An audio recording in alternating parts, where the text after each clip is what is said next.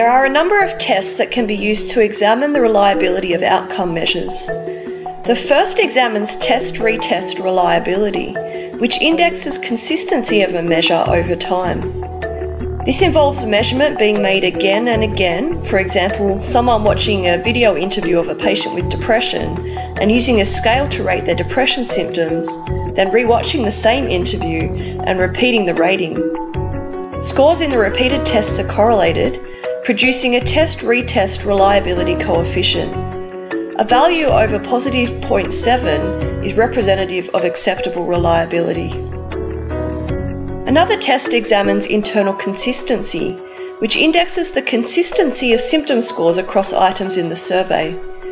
To measure this, items on the survey are split in two, and scores on the first half are correlated with scores on the second half, which is called split half correlation. And a correlation of over positive 0.7 is considered as acceptable reliability.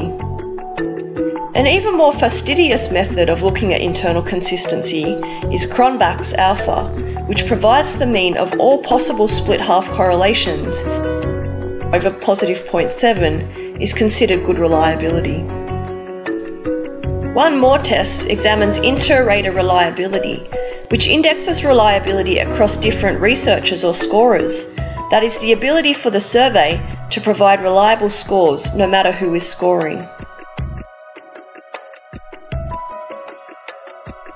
A measure over positive 0.7 is considered acceptable inter-rater reliability.